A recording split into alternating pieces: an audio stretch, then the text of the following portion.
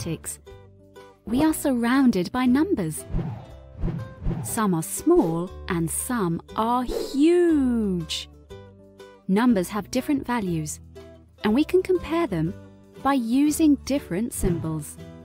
In mathematics, we use symbols instead of words because they are clear, quick to use, and mean the same thing in every language. Let's have a look at some. When we compare numbers, there are three important symbols we can use. These are the equal to,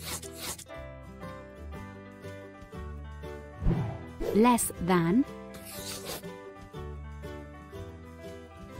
and greater than symbols. Have you ever seen these before?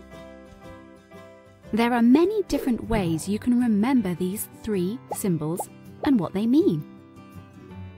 One super simple way is by looking at the distance between the lines in each symbol.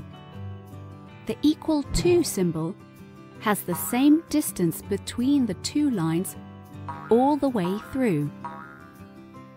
This means that the numbers on either side of the symbol have the same value. The less than symbol has a greater space here and less space here. This means you put the greater value on this side and the smaller value on this side. This method also works for the greater than symbol. The smaller value is placed next to the side of the symbol with less space, and the greater value next to the side with greater space. So how exactly would you use these symbols?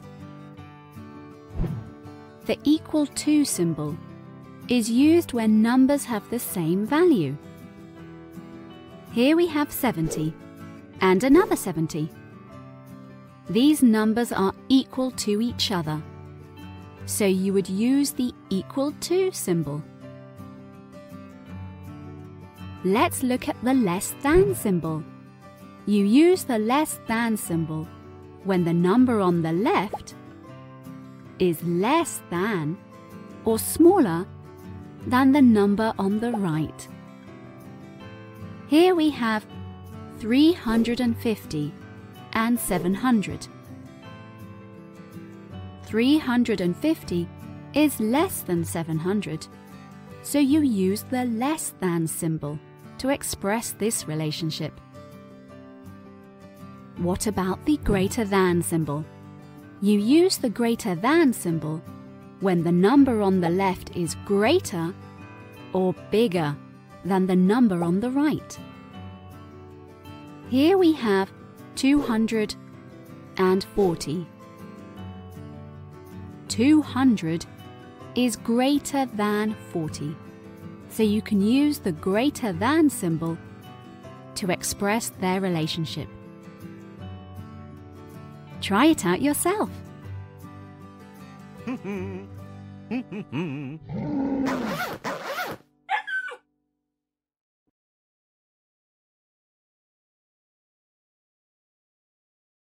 Subscribe now and press the bell icon.